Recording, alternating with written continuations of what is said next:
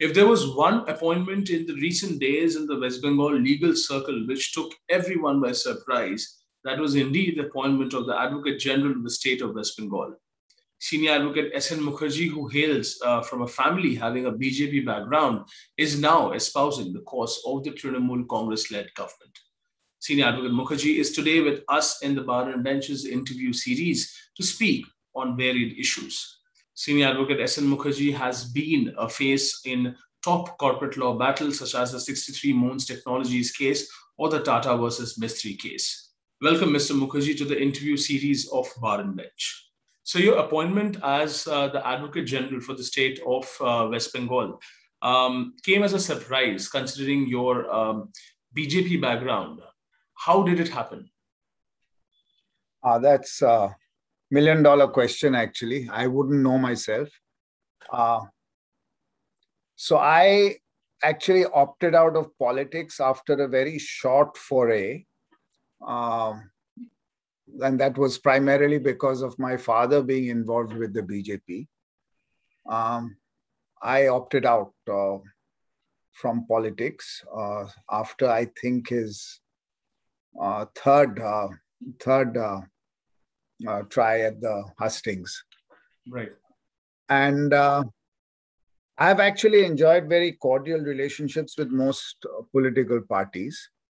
And if you look around and ask, I was probably the only one who in Calcutta High Court appeared for all political parties or on all political issues whenever being requested by a particular group of people or a particular party. So I've of late been seen as more of an apolitical person.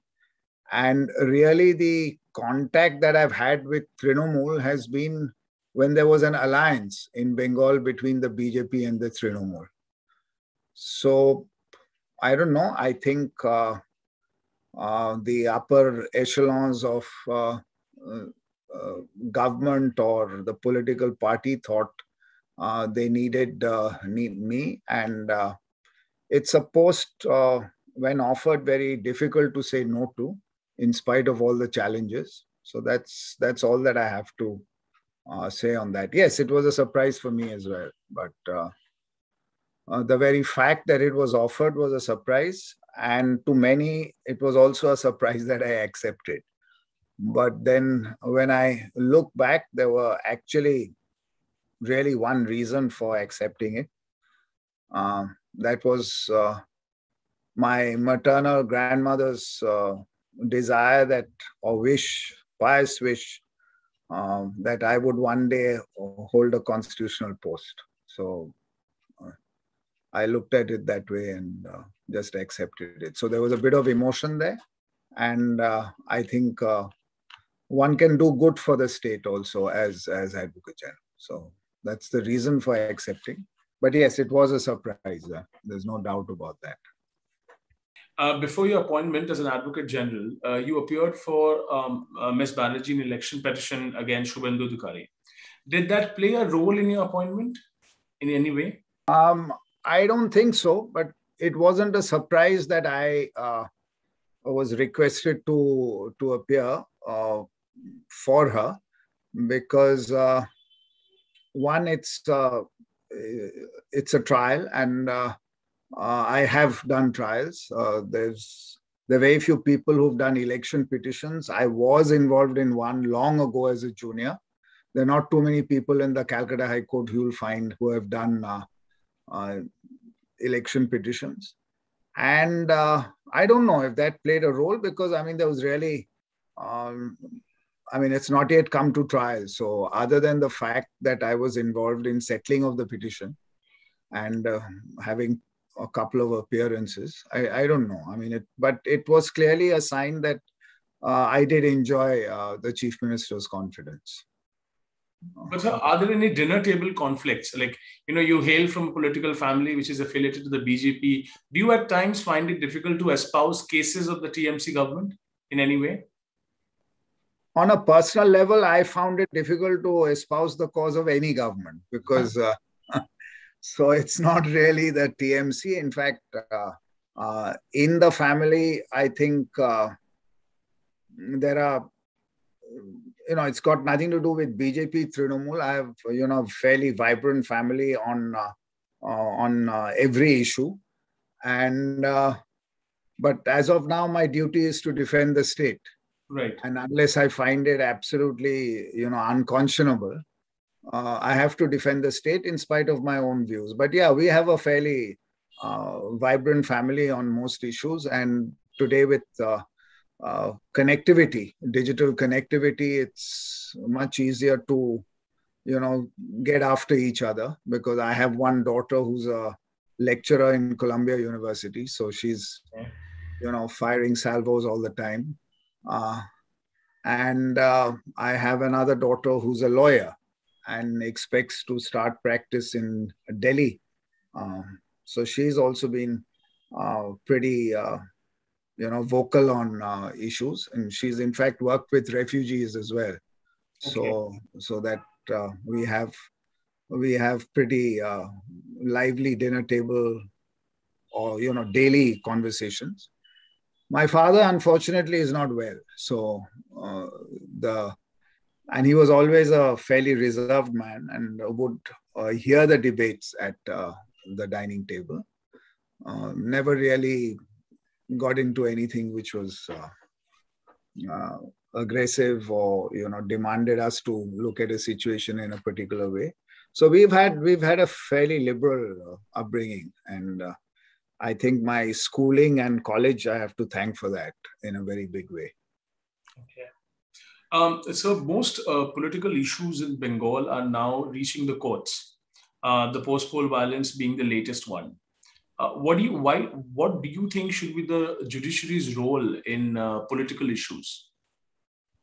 I think if there is a violation of the law of the land or access to justice being denied, the judiciary should step in, irrespective of whether it's a political issue or not. In fact, I did argue in that matter before the High Court on behalf of certain police commissarates. And the High Court's taken a view. It's now in the Supreme Court, so let's see what happens there. But yes, courts should intervene. I'm all for courts intervening where there's an infraction of the law or there's any form of injustice. So the tenure of Justice Rajesh Bindal as the acting Chief Justice of Calcutta High Court stirred up a lot of controversies. Even sitting judges wrote about the alleged violation of court procedures, especially in the listing of cases. What are your thoughts as a senior member of the Calcutta Bar? I think things could have been handled differently. And Justice Bindal, in his farewell speech, did tender an apology for having, if he had offended people. So I think in retrospect, people do realize that at times, things could have been done differently. So I'd just leave it at that. We were all surprised the way things started. But every judge has taken an oath under the Constitution.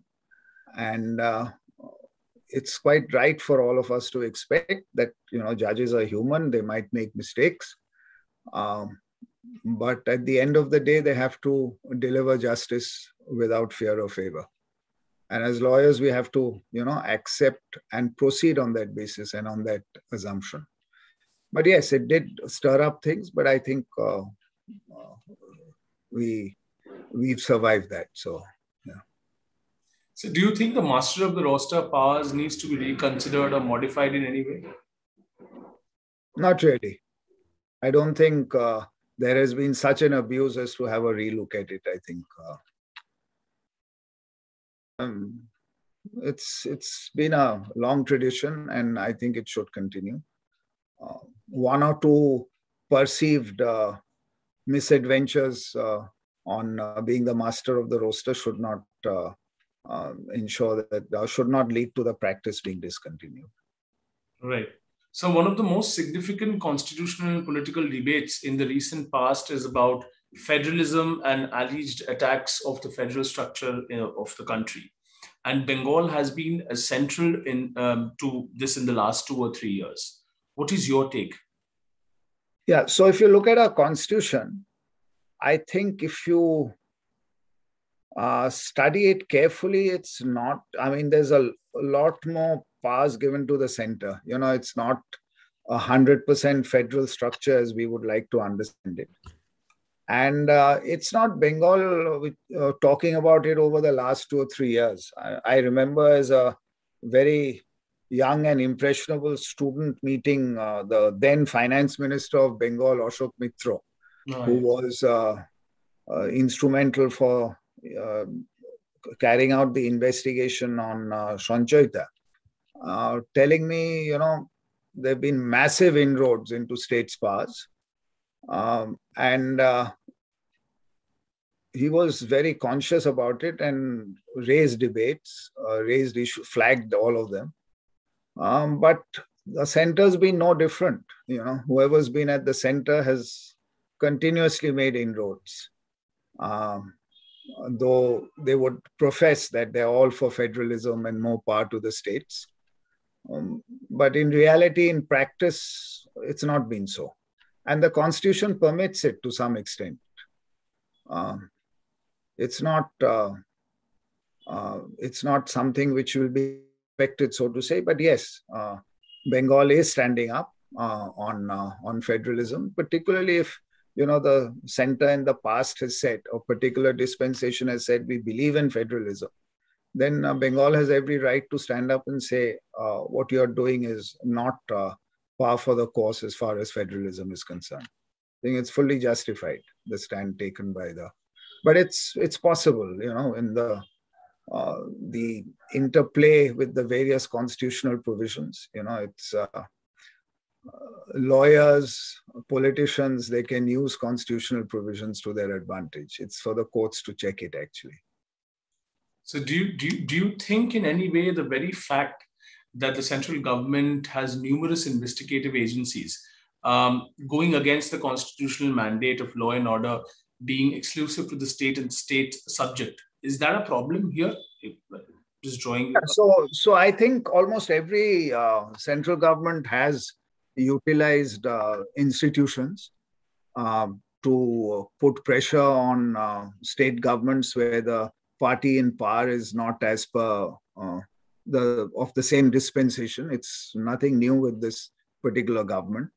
And I think if there was a government which didn't use it, it was that which was headed by Atal Bihari Vajpayee. He's if you look at his very short tenure, I think the happiness quotient might have been the highest amongst states where they were ruled by different political parties. There was faith in the prime minister. The opposition also had faith in the prime minister. I think that's very important for us to realize. It's unfortunate that we didn't vote him back to power. But do you think that faith has somewhat diminished now, or it's the same?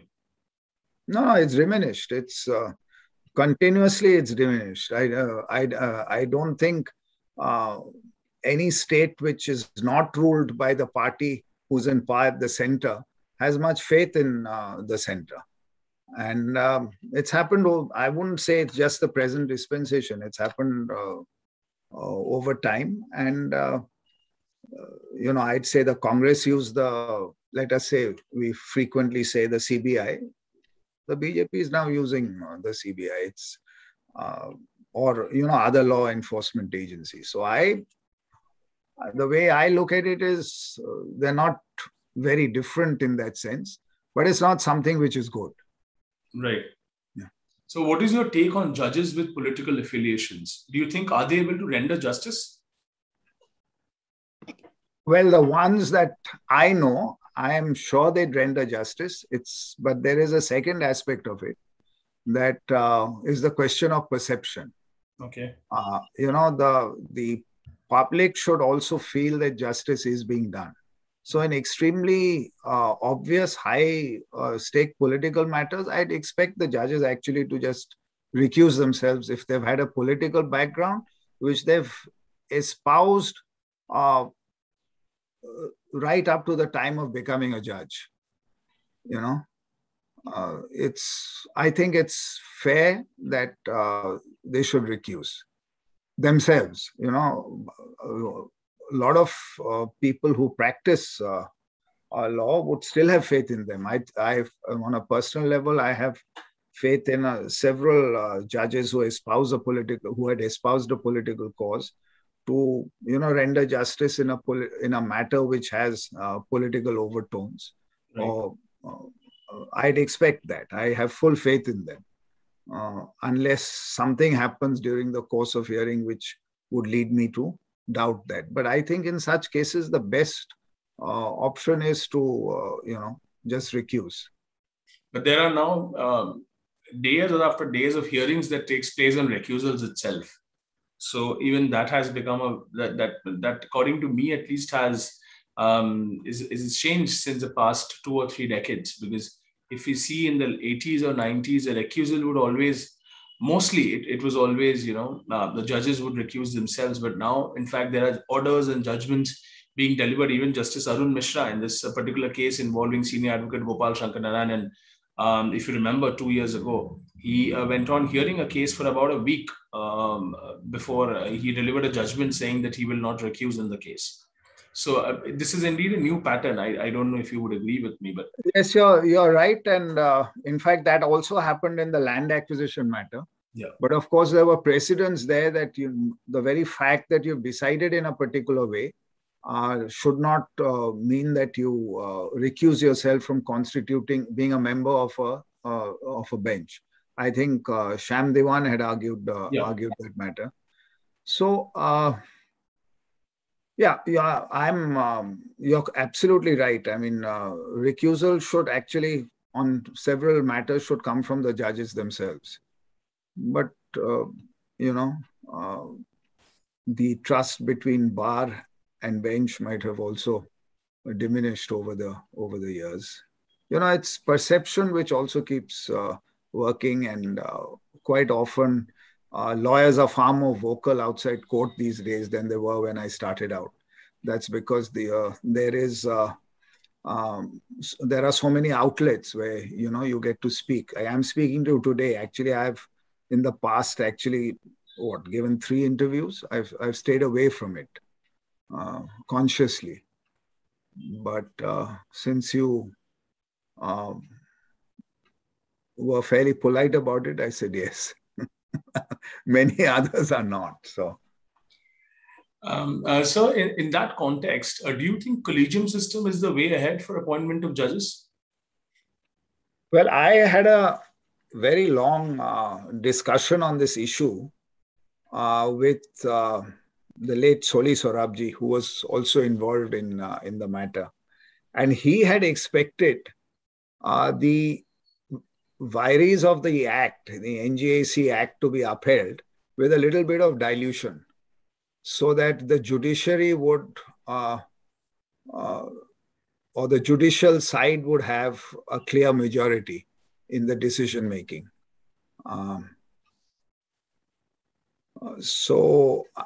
But that's not happened. And I don't know. I mean, Justice Rumapal has gone on to say that it's one of those bodies where, the transparency wasn't really the hallmark. These comments resulted in, who's rejected, who's been put through being announced. But as of now, the collegium system, if the appointments are made quickly, would work. And it's something certainly which we cannot leave to the executive, or there's no way. Right. We have to find a alternative if need be, but the executive can't have a say which can override the say of, let us say, the judiciary in choosing. Right. So my view is the Constitution actually didn't expect the judiciary to have the final say on the interpretation, but that's settled by our Supreme Court now. What is your take on that? Well, that's been decided. I mean, it's been decided time and again that in consultation is the primacy. the view of the Chief Justice has primacy. So that's the interpretation of the Constitution. But I don't think it was meant that way. But I think that's how it's worked out, and it's not done too badly. In fact, a lot of Supreme Court judges would tell you that there is no other alternative. I remember discussing this with Justice Bharucha as well. But I think there has to be more transparency in this, in the sense of really the public knowing more about the persons whose names are being put up. But it's, I think, as things stand today, it should work. It should work better than any other mode, with the NJAC having not survived the test of validity. And unless something else comes up, let's see. So you're known for your expertise in commercial and corporate law matters. What, according to you, ails the current corporate law scenario in India? It is, unfortunately, not what it should be. One of the most important jurisdictions today is actually dead, and that's shareholder actions. It's kind of given away to insolvency petitions. It's very difficult to get matters heard which involve charges of oppression and mismanagement, or relating to rectification of register of members. And it's sad because shareholders today, it's a very important jurisdiction. It's been a minefield for the exercise of equitable jurisdiction in commercial matters, in corporate matters. And that's taken a complete backseat to insolvency petitions. And sadly, you're not getting many judgments here. And that's one of the most important jurisdictions. But sir, there have been a lot of inauguration centers of international arbitration centers in India. Chief Justice of India, N.V. Ramana, recently inaugurated one in Hyderabad, one in Telangana. But still, when we peruse these international arbitration deals, etc., most of their centers are abroad, whether it's Hong Kong or Singapore, even if it's one of the Indian corporate giants involved. Why is it so? Why are still not Indian seats of arbitration becoming popular? Well, Indian seats will certainly become busier because there are going to be government departments who are now insisting on seat being India. That's number one. Several governments are actually disillusioned with arbitration and just getting rid of that clause. But seat abroad, I think it's because there is more discipline in the hearing, and dates are given and matters are heard. And conversation over tea and coffee is minimal. So you actually get, if commercial litigants are in dispute, they prefer the dispute to come to a quick resolution with a final verdict. And there, I think the centers have been fairly disciplined, and the secretariat is geared for dealing with complicated commercial matters, because now almost every commercial deal is layered in such a fashion that it's a complicated set of facts and documentation which has to be dealt with. Correct. And because it's institutionalized so well in these centers, that people prefer these. So a little personal question now, which especially are read by the younger readers of Bar and Bench. How did you take up law? Oh, almost by default.